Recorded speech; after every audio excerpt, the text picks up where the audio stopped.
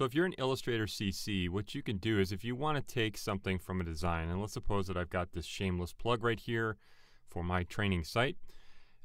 You want to be able to take some object on this in this artboard, and you want to be able to save it as web. Well, take a look right here. You're going to see I've got a logo.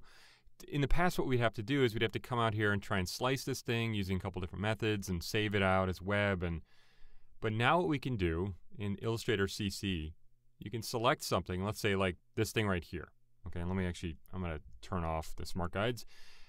What we can then do is instead of hiding stuff, slicing, you can simply go up to Window, go to the CSS Properties panel, and you're going to see that the CSS Properties panel is, I love this thing. It's great. I don't use it for everything, but if you want to grab a bit of styling from text or other, it'll give you that CSS. If you click on an object that it can't quite figure out, it's going to turn it into an image. And it's going to make it transparent and typically convert it into a PNG file.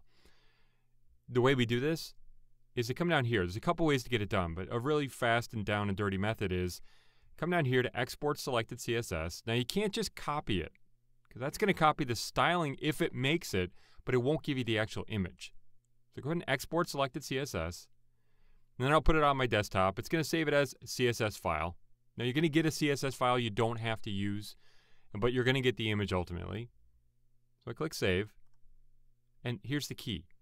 Look in here, you're going to see bunches of stuff. I don't care about the CSS. I just want the image. Just say Generate CSS for unnamed object. This is typically a named object is a named object in the Layers panel. So if somebody went over to the Layers panel and changed the name from group to logo or something. So we're going to say Generate the CSS for it. I'll click OK. There we go. You're going to see it just created the CSS. It's got an image called image.ping. If I go to my desktop now, you can forget about that stuff. You'll see there it is right there. And if I crack that thing open, you're going to see it's a PNG file. It is completely transparent. It looks at all the effects applied, like drop shadow, different stuff like that, and keeps it on there. There we go. That's it. An easy way to be able to save out a web file from Illustrator CC.